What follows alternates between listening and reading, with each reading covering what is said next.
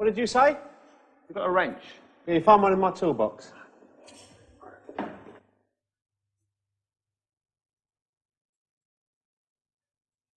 Hello again. In today's programme, we're going to talk about people. Who they are, where they live or used to live, what they do or used to do. So let's listen to this policeman. He's asking some questions.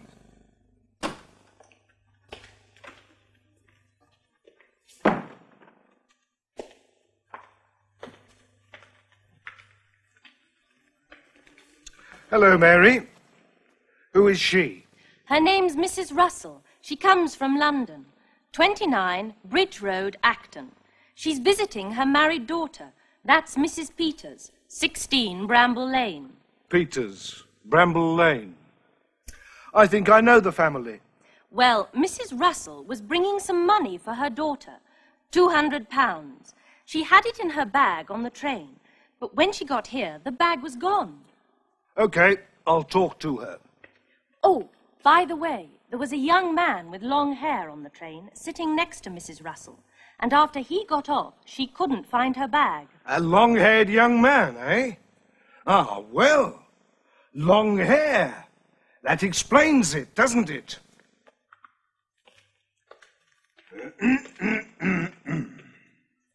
Well, tell me about this young man on the train, Mrs. Russell. David, you mean?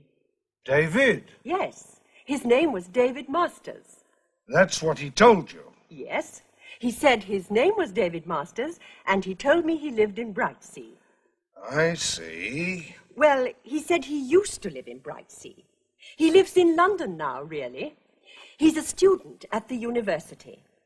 He told me that he took his exams last week, and he said he was going back to Brightsea for the holidays. He told you all that? Yes. So, he said he was a student at London University. That's right. And I'm sure he is, Sergeant. He's very nice. We'll see, Mrs. Russell. Excuse me a minute. That young man? Yes, he's the one we want. He said his name was David Masters. He said he lived in Brightsea. Ha! He does. What? He lives in Brightsea. I telephoned. The Masters family have a son, David. Oh. But he's not at home at the moment. Ah, of course he's not. He's spending that £200. I don't think so. David. Hello, Mrs. Russell. Are you looking for this? Yes, thank you. Are you David Masters? Yes. And you've got Mrs. Russell's bag. That's right. I've got her bag, and she's got my bag. Have I? Yes. That's mine, and this is yours. Your handbag was in it. Were you worried? Yes, a little. It's all right now. Come on, let's go and have a cup of tea. All right. You see, Sergeant, I said he was a nice young man. Goodbye, Mrs. Russell. What did you say about young men with long hair? Me? I said I like them. They're very nice. They offer peace. With long hair, too.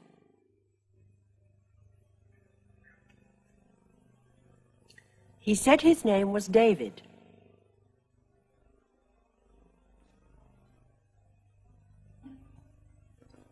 He told me he lived in Brightsea.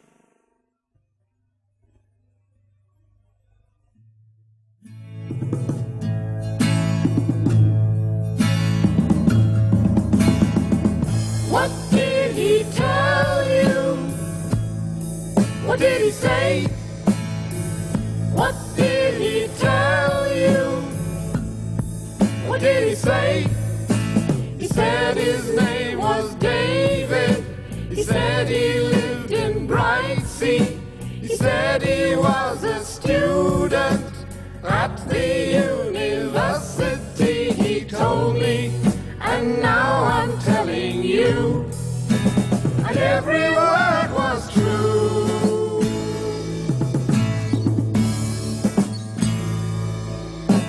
He told you his name was David. That's right. He told you he lived in Brightsea.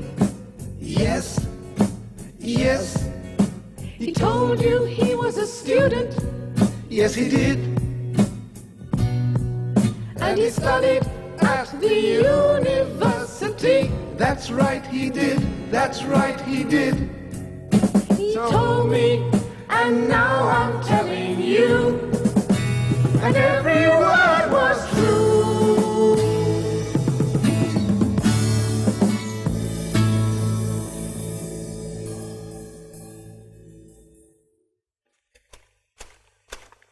Mary, before you go, can you read French? Well, yes, a little. I've got a letter here. It's about a summer course you can do in France. Joyce, my wife, wrote to them about it. Let's see. What do they want to know?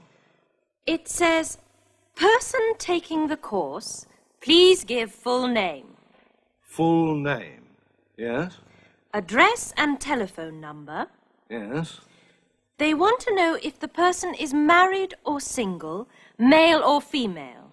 Right, I've got that.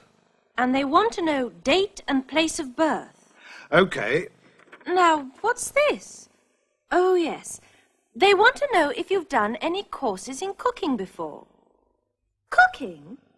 So that's the course. French cooking. Yes. You see, I told my wife the other day that she was a good housewife, but not a very good cook. You told her that. Wasn't she angry? No, not at all. She said I was right. And a few days later, she wrote about this course. So she's going to do the course during the holiday. Well, no. I am. What do they want to know?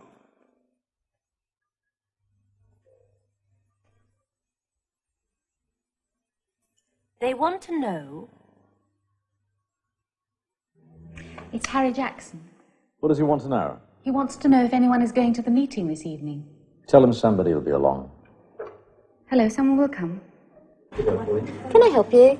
Oh, yes. I'd like to hire a Ford Cortina, please. Yes, how long would you like it for? About 2 weeks. I'll have a look if I have one. Thank you. What time? I want some tea. What does she want to know? Oh, she wants to know how long we need the car.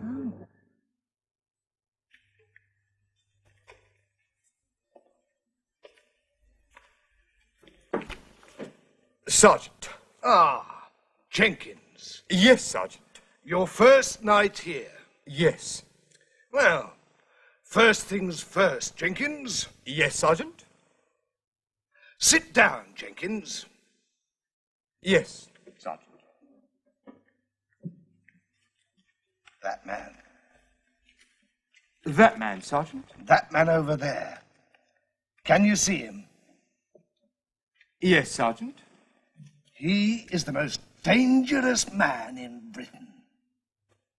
Is he? Yes. His name is William Naylor, Jenkins. He was born in this town, and he went to the local school around the corner. He was there from September until October 1953. But he didn't like the school, Jenkins. No? No. And there isn't a school there now. There was a fire, you see, in October 1953. A big fire. And no more school. Oh. Do you think William Naylor is married, Jenkins? I don't know, Sergeant. He was married. But his wife had an accident. His second wife had an accident, too. And his third wife. And his fourth. And his fifth. Heavens. He doesn't like policemen, Jenkins. He doesn't like young policemen. Young policemen who meet William Naylor don't become old policemen. Do you understand? Yes, Sergeant. So be careful. Yes, Sergeant. He's the most dangerous man in Britain.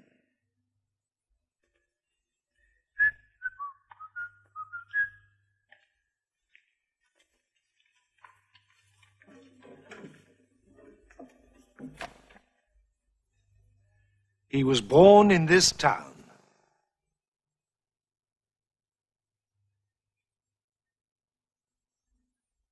He went to the local school.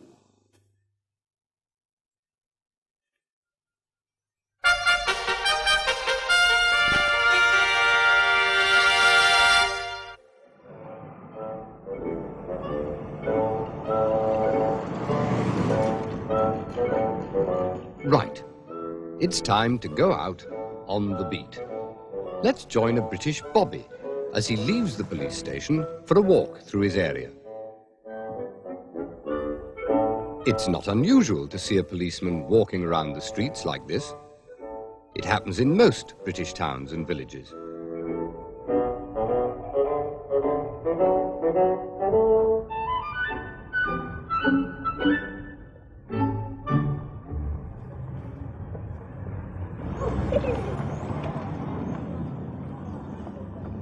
Morning, children. Hello. All right. Where are you all off to today, then? Oh, yeah. Yeah. What are you going in there for? Hey? Do you not know? Going to have a look around the police station? You've been in there before? Glad to hear that. See you later, then. Ta-da. Bye-bye. Ta-da. Bye-bye. Ta-da. Ta-da. He's there to help people, if he can. He always has a lot of people stopping him to ask questions. Have you got the Woolworths in here? Yeah, Big, the main shopping street is that street there. See where the traffic lights are? Oh, okay. In between the traffic lights, walk along there. Okay. Woolworths is on the left-hand side of the road, about 300 yards. Okay. Okay? Thank you. Thank you. Right then.